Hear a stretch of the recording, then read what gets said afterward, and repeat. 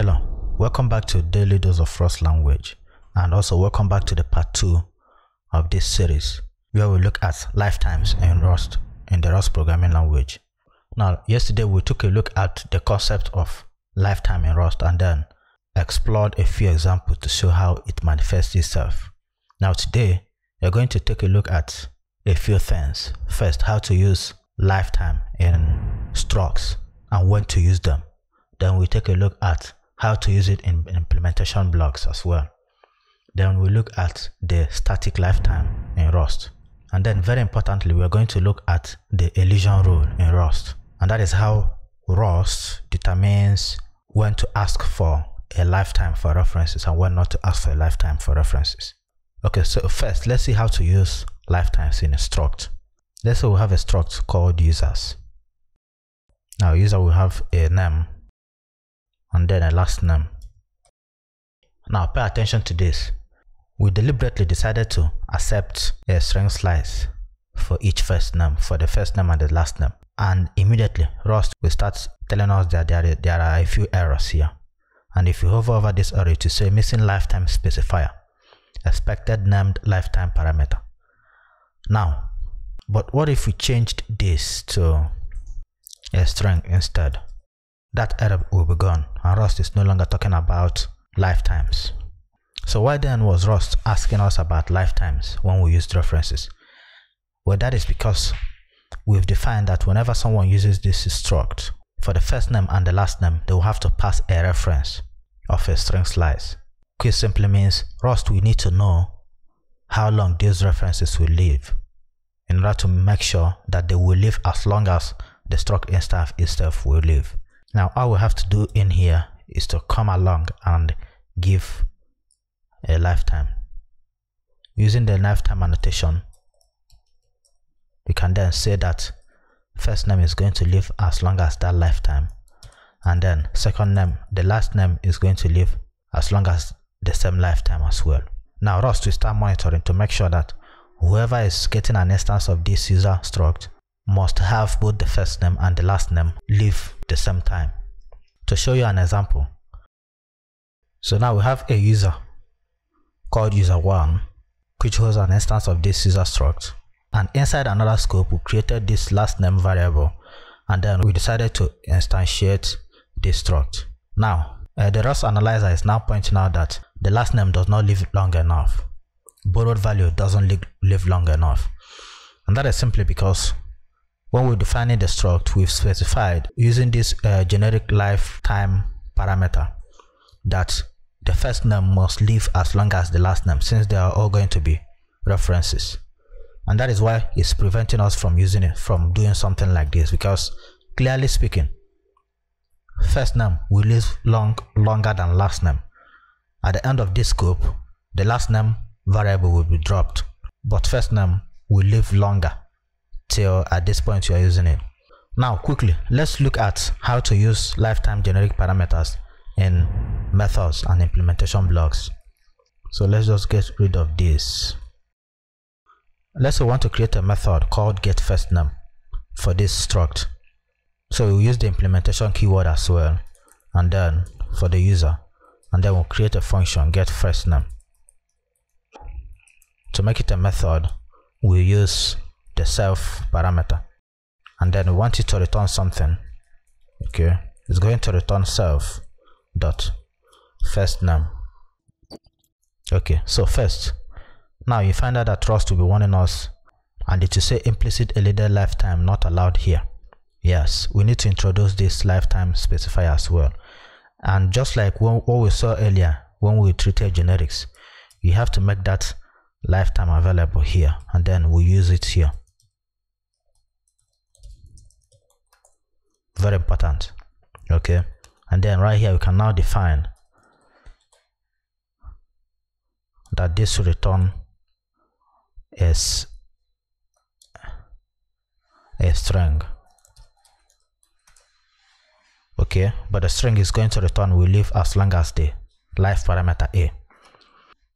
So this way we are able to return the first name inside this method. So pay attention that we have to make the lifeline annotation available here. and then we'll have to make it available. We can then use it right here and every other places as well.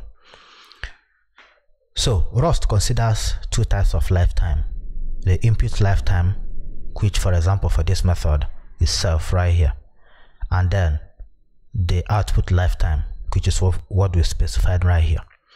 And using the elision rule, that is how Rust determines how to implicitly assign lifetime parameters in Rust. And this is what I mean. Let's say we have this function that we call name, that we call print name, and then you pass a name, and the name is going to be a string slice. Okay, we're going to print a name and also return that name as well. All we have to do in here is to return the name, and then maybe we print that to the terminal as well. Now notice that Rust is not demanding anything about lifetime from us, right? And that is because, and in order to understand why Rust demands for lifetime annotation in some cases and not in other cases, you have to understand the rules. There are 3 elision rules that Rust uses to determine when to ask for lifetimes and when not to. So here are the 3 rules. The first one is the compiler assigns a lifetime parameter to each parameter that's a reference. So in other words, a function with one reference will get one lifetime parameter, and a function with two parameters will get 2 separate lifetime parameters. Now, judging by the first rule right here, we have one parameter, okay, and since it is a reference, Rust will implicitly assign a lifetime to it without us needing to do that. So Rust will do something like this, okay, implicitly without us needing to do it. And then, so this is equivalent to what we just wrote, but to make things a lot easier in Rust, this will be a lot verbose, and so Rust has dropped it. In fact, prior to version 1 of Rust language, if you are going to pass a reference, even if it's just one parameter, you must provide a specifier to it. So, but as people has continued to use the Rust language, they found out that the compiler can just do this for us. So if you are passing one value, if you're passing one parameter, Rust will automatically assign one lifetime to it. Now, if you have another parameter right here as well, okay, Rust will also assign another parameter to it, assign another lifetime parameter to it this way. But you don't need to do that yourself. This way. So now we have 2 lifetime parameters. But this is not the only rule it uses. Now the second rule says if there is exactly one input lifetime parameter, that lifetime is assigned to all output lifetime parameters. So if we have just one lifetime right here, like we did, you can see that we have 2 lifetimes right here. You can see that we have 2 parameters right here, and that is why Rust is asking us to consider using one of the available lifetimes here. So the Rust compiler is concerned about the output lifetime of this function. Now, however, if this function accepts just one parameter, Rust is not going to worry about that, because implicitly, judging by this second rule, if there is exactly one input lifetime parameter, then one lifetime is assigned to all the output lifetime parameters. So implicitly, Rust has assigned this same lifetime parameter to this output. And remember, it's going to do that automatically, so we don't even need to do it. You can just remove this and there won't be any problems. Now, thirdly, this is for method. So the third rule is for methods. So it says if there are multiple input lifetime parameters, but one of them is a self, a reference to self, or a mutable reference to self, which means implicitly it's going to be a method. The lifetime of self is assigned to all output lifetime parameters, which makes sense. Okay, so it's similar to this second rule, except that this is just for methods. And unlike the second rule, where it will assign the input lifetime parameter to the output lifetime parameter for only functions that accept exactly one input lifetime parameter. Rust will do it for methods even if they accept multiple lifetime parameters, as long as it is a method, which means the first parameter will be a reference to self or a mutable reference to self.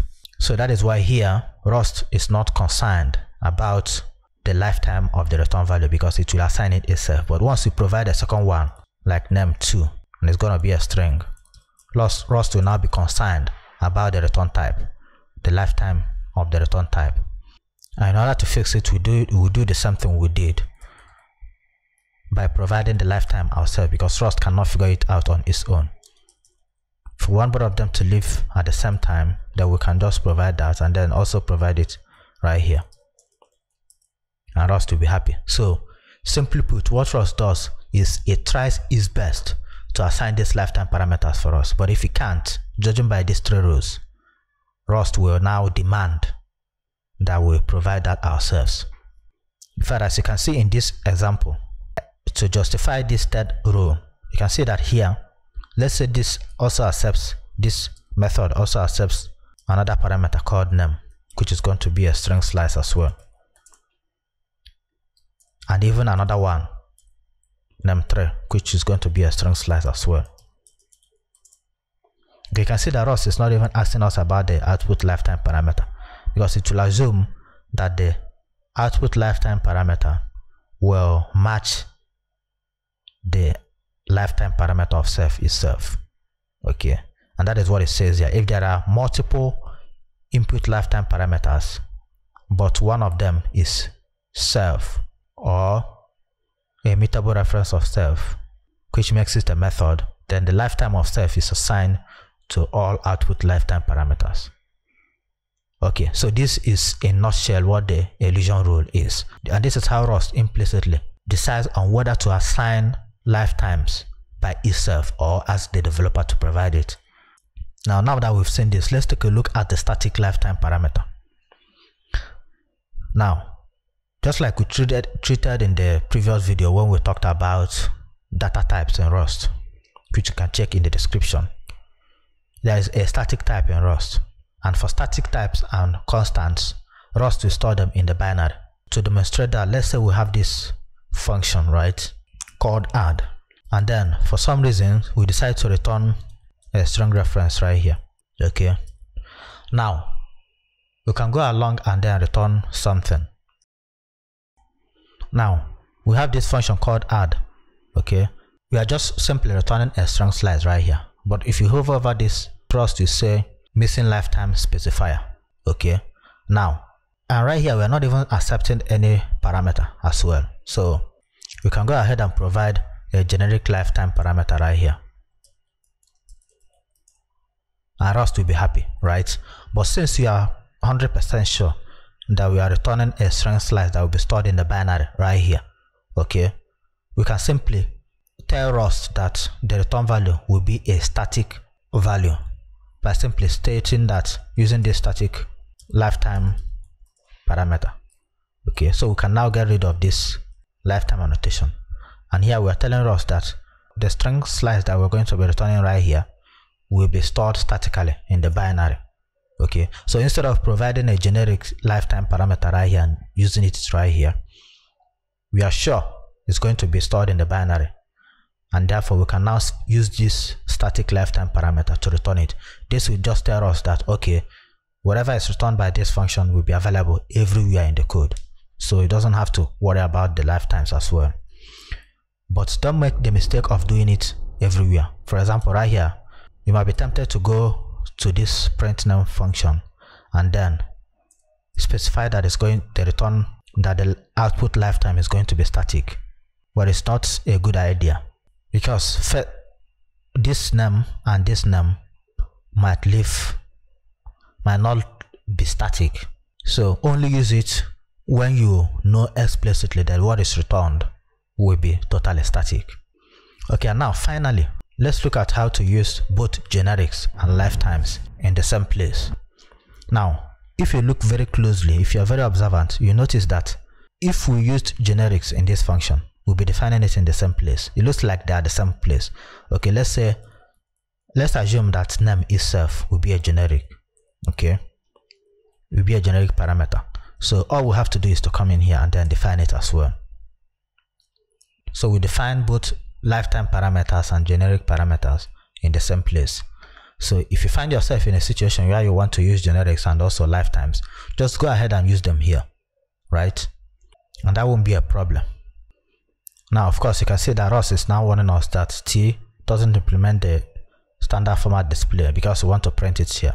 So you can also go ahead, just like we saw in the previous video where we treated threads in Rust. You can now use the where clause to define that T will implement the display thread. Okay, and that will make Rust happy. And then for the return type, you also define that what will be returned will be type of T. So you can use generics. So in summary, you can use both generics and lifetime parameters in the same angle brackets when you are defining them. Okay, so guys, thanks for watching. Make sure you like the video and subscribe. And then in the next part, which is the final part of this series, the part 3, we are going to take a look at questions people have around the world about the Rust program, about lifetimes in the Rust programming language, and then we're going to treat many of them. So make sure you like the video and subscribe, as that helps us out a lot. Thank you.